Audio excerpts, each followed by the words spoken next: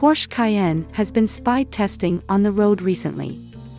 The fresh spy shots of the refreshed Porsche Cayenne show the updated crossover with its production specification taillights.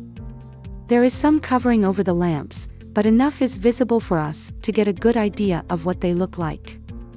The Porsche engineers were using cladding and tape to cover up the changes to the front end. There's lots of extra material on the lower fascia that makes it hard to discern the production spec parts. Covering over the headlights makes them appear larger than they actually are. At the back, the development team covers each side of the taillights with tape.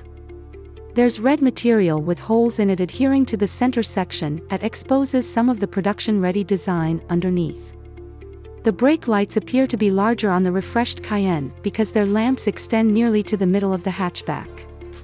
Earlier photos offer a look inside the refreshed crossover. The updated Cayenne has a new infotainment screen and very few physical controls.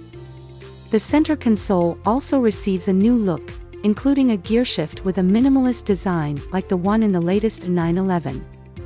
Talking to the powertrain changes, then for the updated Cayenne, aren't clear at this time. We aren't expecting anything significant, but Porsche often slightly bumps the power outputs for the various powertrains when updating a model. If you prefer the sleeker styling of the Cayenne Coupe, there's a refresh coming for it, too. Like the boxier variant, the changes amount to small tweaks rather than a design overhaul. A debut date for the refreshed Cayenne range isn't yet clear. However, the improved models should be available in showrooms at some time in 2022.